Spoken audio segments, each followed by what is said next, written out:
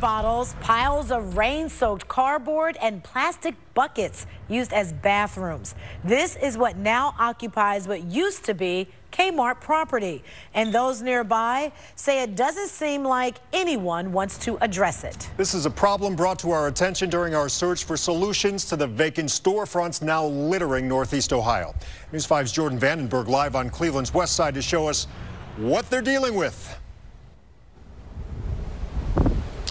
Well, we're behind the Kmart that used to be on 150th in Lorain in the West Park neighborhood. And in case you need some wood to whittle or maybe a new tire for your truck or car, there's plenty of that.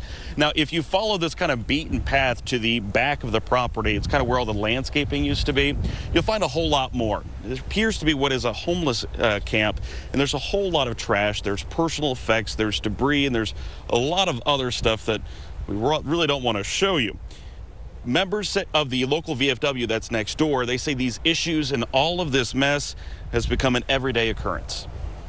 A VFW post is the kind of place where discipline and responsibility are as common as Old Glory. But it's those two things, discipline and responsibility, that Paul Weaver says you won't find next door.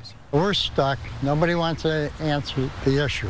Kmart went to the birds last year, closing its doors for good. And ever since, Weaver says the property has become a dumping ground. And that's not all. Weaver says the overgrown and untended landscaping has become a makeshift home for those without one. They bring some of their garbage over here. There's some things that's been left here that I really don't want to mention on a camera that are just disgusting. But yes, that is part of the problem also. The other part, Weaver says, is the safety for VFW members and staff who use the parking lot late at night. The parking lot is just feet away from the encampment. Being a VFW, a lot of our members are older, 70s, 80s even, and they bring their wives up here, and they get scared when they see these people in the parking lot. A lot of these people could be vets, and you know, we embrace the veterans, but we don't know them. And veterans are like the rest of the world. There are good vets, and there's some very bad vets out there.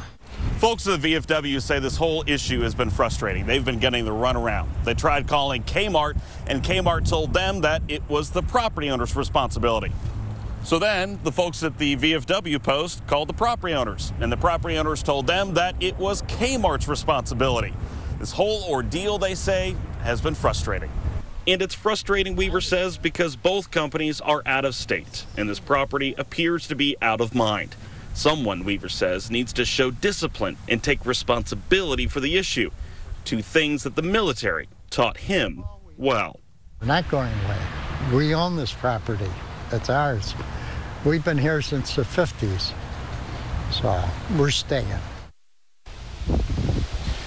And we have not heard back from either Kmart or the New York-based company that owns this property. So what can be done? Say, for example, the city comes in and cleans all of this mess up. Well, what the city would do is the cost of doing so, they will put it as a lien on the property. So that will have to be paid eventually. Reporting live on the west side, Jordan Vandenberg, News 5.